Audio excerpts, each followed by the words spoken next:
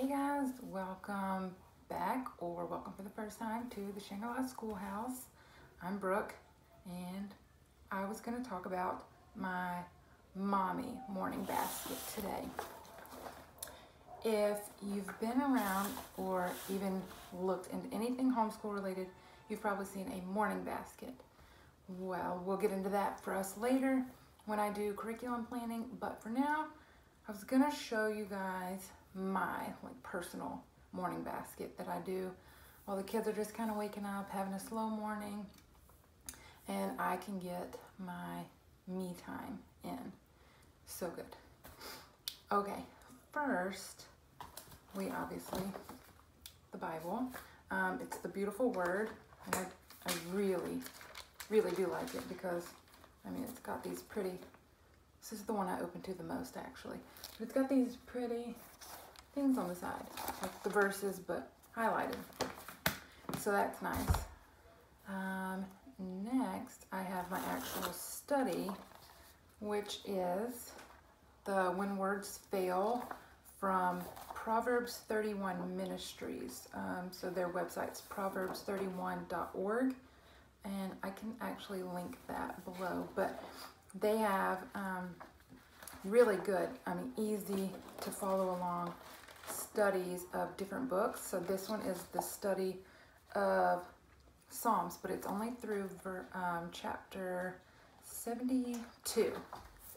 So each day you have a reading, and then you just fill out the questions, and it just kind of makes you think a little deeper into what you're reading. Actually, they don't sell the print version of this anymore, so I had to print and get it bound at Office Depot, whichever one. And I got it done in black and white because color was a bit more expensive before I got my Insta Ink subscription. We'll talk about that more one day too. Then, of course, pens and highlighters, obviously. I like these because they're mild. They're not super bright, like in your face.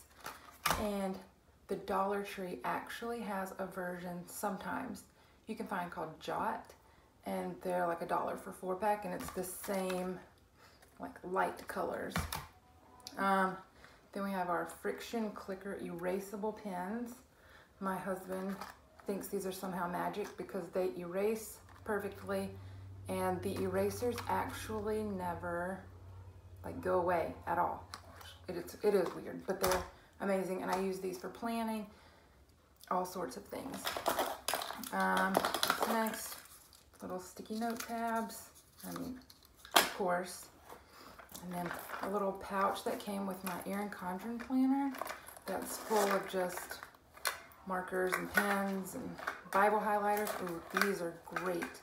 The Zebra Bible highlighter, I don't know if that's gonna focus in, but these are so good for actually highlighting in your Bible. I haven't tried these in the Bible. I don't know if I would, honestly.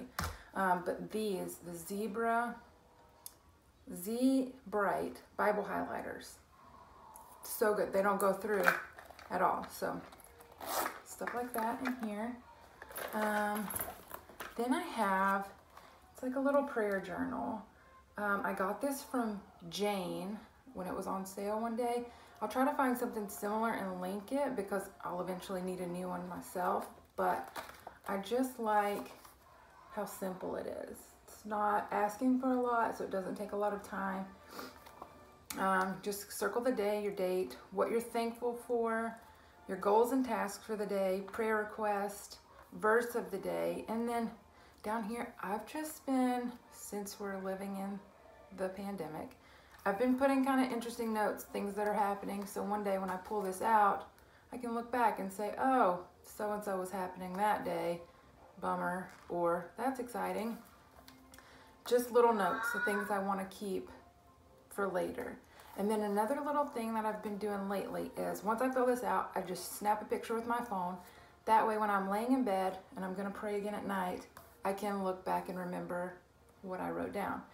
So that way, it just, instead of having to get it out and bring it to the bed, because I save my nighttime prayers when I'm laying in bed. Next, I have praying the scriptures for your children. This has been so good so far. Kind of eye-opening to things I've not thought about. I mean, I'm not very far in. I'm taking it super slow. It goes through, so like praying for your child's salvation. And then it's just this one little story. And then it gets to this prayer principle and I stop. And then so the next day I'll pick it up and go to the next prayer principle. And then that's it. Like, I don't care if it takes me 10 years to get through this book. I want to do it slow, just soak it all in. But it has been pretty eye-opening. Like, I mean, some things you don't think of for praying for your kids, and I don't know why you would until somebody points it out. That's just me and my life, actually. I was doing this one also, but I think I'm going to wait to pick it back up until I really get in my good rhythm with my new study, and I'm getting in a good rhythm. And I may even just pick this one up maybe at rest time when the kids are having their quiet time, and not try to fit it in the morning, because once the kids are up and moving and hungry, things get a little rushed. Book. It is Treasuring Christ When Your Hands Are Full, Gospel Meditations for Busy Moms. And I think we can agree that's all of us. So this one is set up a lot like the Praying the Scriptures. It's just short little bits. And with this one, I don't read it chapter to chapter. I just read, like, this is one little story here, and it stops here. So I'll stop here, really kind of take it all in, process it, and then my big goal is to apply these things. I'm really bad about just reading something to get it done, check it off the list, okay, and then later I'll think, well, wait, what did it say? Or I really didn't process it. So with these two, my goal is to just go slow, steady, take it in, apply it, and then go about my day.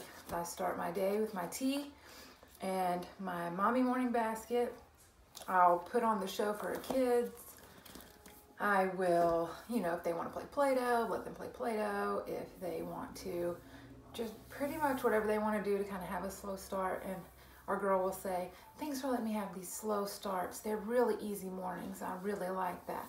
So for me, it's kind of been like, sure, if you want to watch a PBS show or a movie in the morning while you're eating your breakfast, I'm fine with that. I don't care.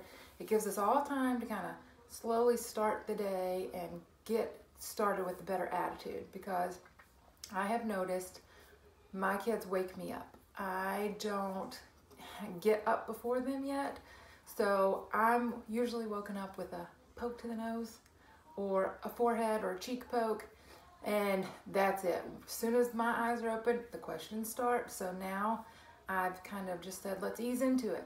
You do your thing for a few minutes, I'll do my morning basket, drink my tea, and then we can kind of regroup, start school, you know, have breakfast, all that stuff. And if my attitude is good and set for the day, then typically that trickles down to them, and I can kind of see a difference. If I start the day grumpy and frustrated, it kind of goes with them and we have a pretty rough day. So I've been trying to be way more intentional about setting that time aside.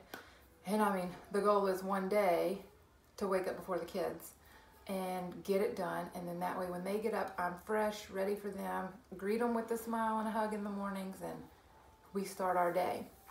So I will try to link all this stuff below so it's super easy to find if you're interested in it. And then if you have any questions, let me know. But this basket's ever changing. When I finish one thing, roll into another. And it helps. It truly helps me kind of feel centered in the day, have my time with God, get myself focused, and then we move into the school part of the day. So I hope that this was helpful. If you saw something you like, I hope you check it out. And let me know if it works for you, if you like it, you don't like it. If you check it out soon and you want to kind of go through it together, let me know. We can do that too. So thanks for stopping by, guys. Have a blessed day.